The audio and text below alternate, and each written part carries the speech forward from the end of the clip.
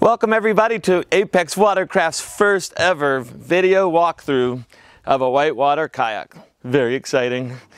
What you're about to see is the first production whitewater boat. It's the Rebound, the medium Rebound, and that's right, it's a carbon fiber composite boat. And you're seeing it as you're gonna receive it. It's in a bag. How cool is that? Travel bag. You've got access to grab handles. It protects the boat. It's breathable, which means that if you've got water in the boat, the water will come out. However, it's not waterproof, so if you leave it right side up and the rainwater does get in. But let's take a look at what's inside. That's what we're really here for. You unzip it. You pull it out of the bag. Ooh. Okay. Man, I don't even know where to start. It's so exciting. Where do we want to start? Let's just start with what's in the bag. You pull your boat out of the bag and you notice you've got some stuff inside. Of course, number one, you've got your kayak. Number two, you've got some accessories. You've got a front wall. You've got a bag. Your bag's going to be black. It's going to have an Apex Watercraft logo on it. I'll tell you what's in that bag in a second. And you're going to have a foot block. All right, in your bag, you are going to have this funky looking thing. And what is this? This is your thruster. You're also going to have some pretty awesome hip pads. These are CNC machine hip pads and some shims. We will get into that when we get into this outfitting specifically, but when you open your boat, that's what you're going to have. All right, now we get to the exciting part of the boat. We get to the boat part of the boat. Ooh, where do we start? Let's start on the bottom. First, let's just take a look. This is a carbon fiber kayak. It is manufactured a very specific way. Everything, a lot of things are carbon fiber. The question is how much carbon fiber, how thick, what other materials you're using. In this particular case, it's a carbon fiber foam core. It's a wet layup, meaning it's not in fusion. There's a reason for that because number one, we want it to be lighter. Number two, we want it to be stronger. It has multiple layers of carbon fiber on the outside. It then has a layer of foam core. It goes 3 millimeters throughout, much of it 6 millimeters in key areas. And then on the inside, it has carbon Kevlar and another carbon Kevlar layer. Now, there's local reinforcement. When you're banging around on a boat, you get a lot of abuse in the center area. There's additional material here. When you're banging on the bottom for loops and cartwheels and stuff, front and back, there's extra material there as well. So it's well protected from abuse. Now, of course, yes, you can break one of these boats, but for 18 pounds, this is unbelievably strong. Now, there's another side to it, of course. What about rigidity? I don't know whether you can tell or not, but there's almost zero flex. Of course, there's a little bit, but itsy bitsy bit. Let's just say almost zero flex. Now take a look at the shine on the bottom of this thing. This is made out of an absolutely beautiful production mold. The mold is in great shape. It's perfectly shaped. It's well polished. The boat is well taken care of. The molds are well maintained. So when you get your boat, it's going to be like a mirror. Yes, you can look, you can take a picture and get a selfie with the hull like a mirror. Okay, now let's move up to the top. We'll talk about the performance of the hull later. The top, you see this is a seam line. It's an outside seam. It would make you assume that this is a two-part boat. This is not a two-part boat. This boat is made in one part. Literally, it's not a deck and a hull that's taped and then seamed together. When this comes out of the mold, the deck and the hull are all one piece. The way they do that is they lay the material in the hull, we lay the material in the deck, and we have overlap. We put the deck mold on top of the hull mold. We overlap the material on top of each other. We add an inside seam. It's bagged, and then the whole thing is put together under vacuum, and boom, you've got a one piece. Now, because it's two molds, a top and a bottom that are put together, there's a little bit of a space there. You get some flashing. You need to trim it off. And now this outside seam is one for aesthetics, and then number two, to protect the seam and to add some more strength. But as a one-piece boat, you do not see many one-piece boats out there because it's not an easy process to do. All right, the deck is also foam core. every part of this deck has foam core inside. In order to do that, somebody has to sit there and use a pair of scissors and a knife and cut all these foam pieces to fit perfectly, because the foam doesn't contour super easily. It's got a little bit of rigidity to it. So it requires a very skilled person with the patterns to make the foam fit in all these areas. But the benefit of it is every single place on this boat is bomber solid. No front wall, no back wall. This thing is like incredibly stiff throughout. All right, now the cockpit rim. Had we not messed up the cockpit rim on the first try, this boat we'd be doing this walkthrough like 6 weeks ago. However, we needed to do a second version of the cockpit rim. If you look, this is a flat, like basically unidimensional cockpit rim. It has very little thickness to it. If you feel it, it feels like a wedge. It's actually kind of a neat shape. There's a little bit of shape to it. For the most part, it's not a 3D rim like a plastic boat. It is a very thin rim. The reason for that is you get the strength you need in composite, and it's lighter weight. Now the thigh brace, this is the area that I didn't design right the first time, but we now have it right. This thigh area in generation number 1, if those of you who care, was a little bit too far back and a little bit too low. These are really nicely shaped, aggressive thigh braces, meaning lots of hook, but they are in the right place. It doesn't take up any extra room. If you're the right weight and height to fit in this boat, these thigh braces will allow you in the boat. But for anybody that wants control, you've got enough support here to provide the control you want. And they're incredibly bomber stiff, so if you wanted to add more foam or whatever to them, you can do that, and they're not going to ever move out of the way. All right, so that's your cockpit rim. That's your top and bottom. Grab handles. If you've ever seen Mad Max Fury Road, this is a Mad Max Cobra knot. He has a bracelet on in the movie. It looks like the one I'm wearing right here, but his was army green. But I wanted to match the boat. This is a black one. These grab handles are super cool. They're very comfortable on the hands. Paracord, they're really strong. They're carbon fibered on the inside, so no water gets in, and they're super bomber. All right, now let's go to the inside of the boat. Let's take a look at this thing. Ooh. This is the seat. Now, what is special about this seat? This seat is CNC machined. There's a computer file for this seat. This is generation 2, and this is what I call a medium seat. It provides a lot of leg lift. It provides a lot of contour all the way around. So it's a really epic bucket seat. There's no sliding around in this seat. It's amazing that way. However, it's mini cell foam. There's no cloth on this seat. What happens when you put cloth on something? Well, you're done with it. You can't adjust it from there. It's locked in. Cloth also absorbs water and gets heavy. So by having no cloth on this seat, there's 2 advantages. It's lighter weight, wet or dry, and you can take a Sureform to it and you can adjust it if you want to, and it's also easy to glue more foam onto if you need to. However, right out of the gate, it should be awesome.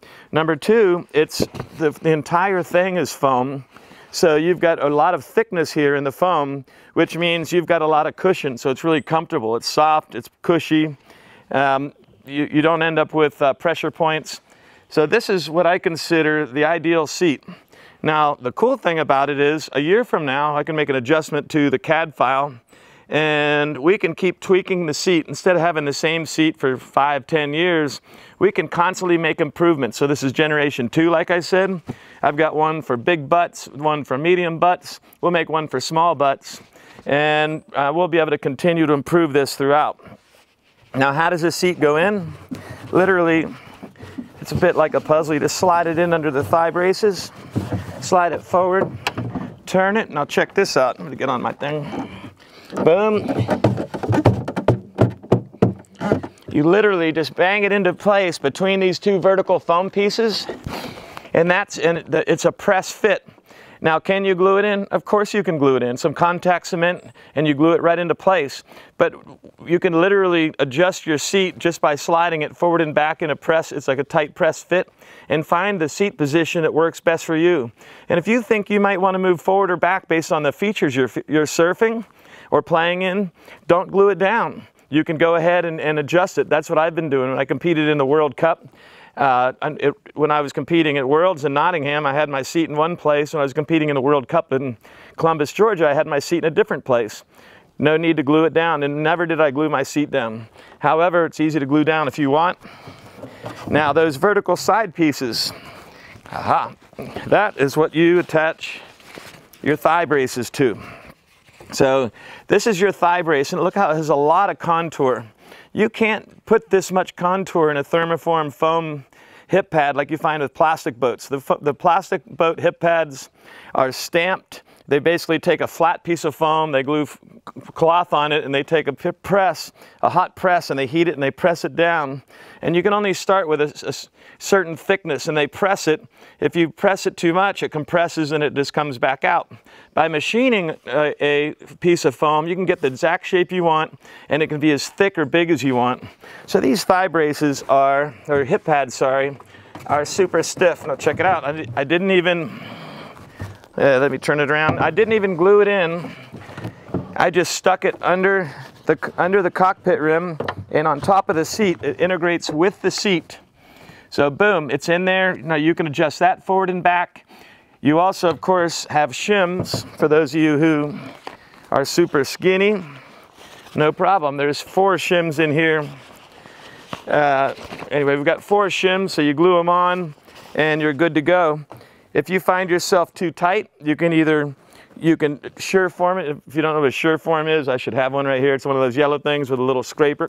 Or take a piece of 80 grit sandpaper and you can shave this perfectly to fit you. I highly recommend you try it as it is. And if you feel any pressure points, generally speaking, move it back a little bit. And if you still feel pressure points, you're usually going to shave upwards and give yourself a little more room at the top. So those are your hip pads.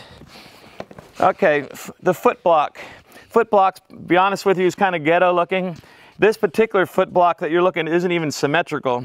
That's because the one I cut wasn't symmetrical. The one you're going to get will be symmetrical. Don't worry about it. I just grabbed this one, wrong one, but anyway. The foot block just goes in like this. You put your feet on it.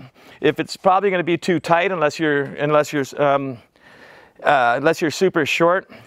Once you get in, you can start cutting out and make it either design it for shoes or no shoes. The key is whatever shoes you're going to wear when you're kayaking, those are the ones you want to cut to fit to. I highly recommend either using a hacksaw blade or use a serrated knife, but be careful, cut away from yourself. And then use either 80 grit sandpaper or Sureform for final tweaking. So the reason the foot block is so big and such a big block of foam, most people will need it much smaller, is so that no matter what size you are, you can cut it to fit well for you. Now I would like to just ship a foot block that's perfectly designed for you, for your foot size and leg length, but honestly everybody's a little bit different, the way they fit in a boat, their size, the way they are comfortable. So it's better that you take the time to do that yourself. And if you have any questions, we'll be happy to help you do that when you get your boat. When I say that, I mean you can email me, Eric@ApexWatercraft, and we'll walk you through it. This is your front wall. Now your front wall comes in, just bang it into place, kick it into place, boom, now you got a front wall. Now notice the front wall sticks out into the cockpit rim. If you aren't ever doing loops and you don't need a thruster, or you're not using a happy seat, happy thruster combo, for example, and with this seat you don't need a happy seat, and with this wall you don't need a happy thruster. I personally find this system a lot better because it's not intrusive, doesn't make it harder to get out of the boat, and it's also easily removable. This block can be glued on top of here. If it's more thruster than you want, same thing, and I do this. You just cut these corners off and you round them and you make a nice round shape. Gives you a nice pretty round shape like you might be used to with a happy thruster, and then bingo, you've got yourself a thruster. And then it's real easy to get the wall out. If you're not using a thruster, if you're just wave surfing, for example, wave surfing, you can go with either without the front wall or without the thruster. So you've got the accessories you need there. All right, now let's talk about the performance of this boat. We've talked about the construction and outfitting. What is this boat designed to do? What is special about this boat? Well, number one, just because of the construction, this is an 18-pound medium boat. 18 pounds. Weight has a huge effect on performance. Weight determines how quickly you can rotate. Boom, boom, any direction. Every stroke affects it much greater. You get bigger air, it's easier to pop off the water. Just if you want to have an idea, this is 18 pounds, and a normal medium is somewhere between 30 and 32 pounds, depending on who's making it and what day they made it. Just take that 12, whatever it is, 12, 13 pounds, take a 12 or 13 pound weight, put it in your current boat and see the difference. It's a big difference in performance. Okay, so that's weight. Now let's actually, what about the shape? The shape of this boat is designed for a variety of things. Number one, it's designed to win the Worlds in Columbus, Georgia next year. Super cool. Now what is Columbus, Georgia? It is a wave. So it's designed to be an epic wave boat. But it's also, it's a tough wave. It's tough to get off the water. It's tough to time things. It needs to be easy, fast, retentive. It needs to pick off the water easy. Let's just start with that. So on the wave things. Shortness. This is the shortest medium boat that's ever been designed. This is 5'7". It's at least an inch shorter than anything else out there. Shortness is all about swing weight. Have you ever seen an ice skater? They're doing pirouettes. You just pull your arms in and they start spinning faster. It's the same thing with a kayak. The shorter it is, the less swing weight. The quicker you can get it rotating. When you start rotating quicker, you finish your moves quicker. You start a loop, the loop comes around quicker. You start a blunt, the blunt comes around quicker. So you get into landing position and finish position faster. When you combine the low weight and the shortness together, you complete your moves much quicker with less energy. You're more likely to stick the moves and you're more likely to stay on the feature. Some other things about the shape. This is a relatively large bow. This bow, even though it's short, is a huge looping bow. The only, I don't know, evidence of that other than, I don't know, World Championships this year. After 3 hours, I was winning the world's biggest loop competition. In the end, I didn't win. Some German dude beat me with a much longer boat. But this boat loops absolutely huge. Flat water cartwheels. There are boats that are easier to get the bow down, but this is really close. This has much more volume in the bow, but yet because it's so short, it's still you can still super clean it in flat water, and that's kind of like the critical point. If you can super clean in flat water, you've got a bow that's small enough.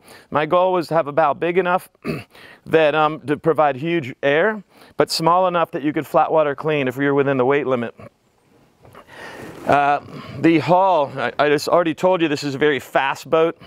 Even though it's short, we proved a long time ago, many years ago, back in the 2010 era, 2009 actually, that short is fast.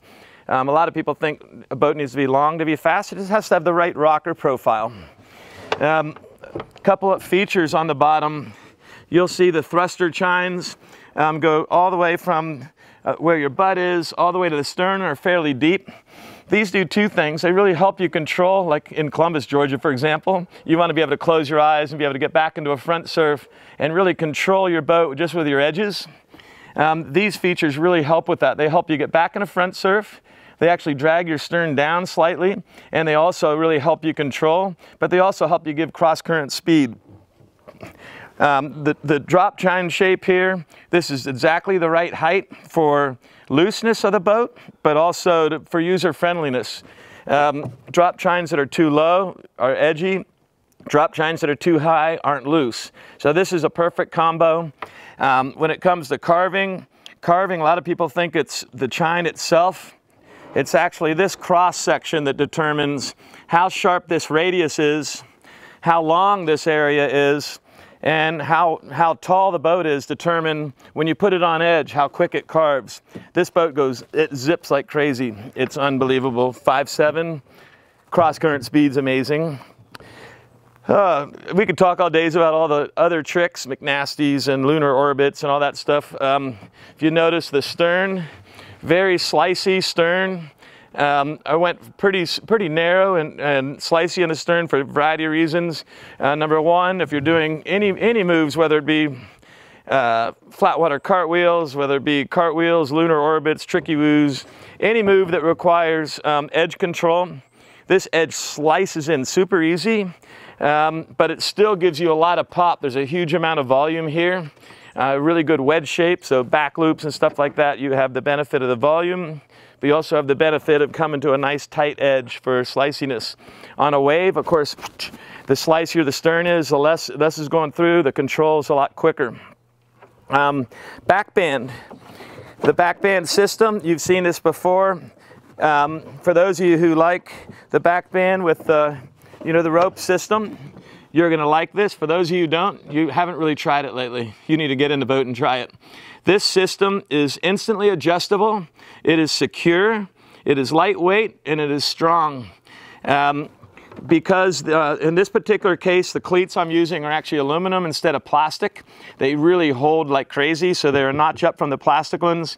So I think you're going to like that. There's a really thick rope that the backband rope goes through up here. That's actually carbon fiber to the top of the deck. And this is really far forward, which really allows you to pull the backband really tight if you want to. So I think you're going to enjoy this particular backband.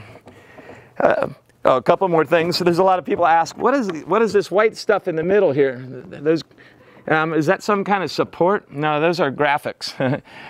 That's purely for aesthetics. I just wanted you to be able to look inside the boat and see something cool. So we got a cool graphic that we designed to go in the inside of the boat. You're going to have options of several colors. This is a full custom. This could be a standard or whatever, but it's not for this year. This is my personal boat. The standard Apex colors are going to be a solid with one stripe up the middle. You can make the deck and hull different colors. They can be the same. You can have it all carbon fiber. I'll provide you a full list of the colors that are available. We're doing 3 main colors on the way in that you'll get to choose from. So they're going to be pretty sweet. We're making them now. What else do we have for you? Well, this is medium. Next is going to be a small. Then it's going to be a large. Then it's going to be an extra large. And by the way, the ringer's on the way too. But this is the medium rebound. We'll give you all the weight specs that you need. It'll be on apexwatercraft.com for each of the sizes. And yes, eventually this will be available in plastic as well. But if you've never owned a carbon boat, for $29.99 in the US, 2,500 euros in Europe, woohoo, it's pretty sweet. Check it out.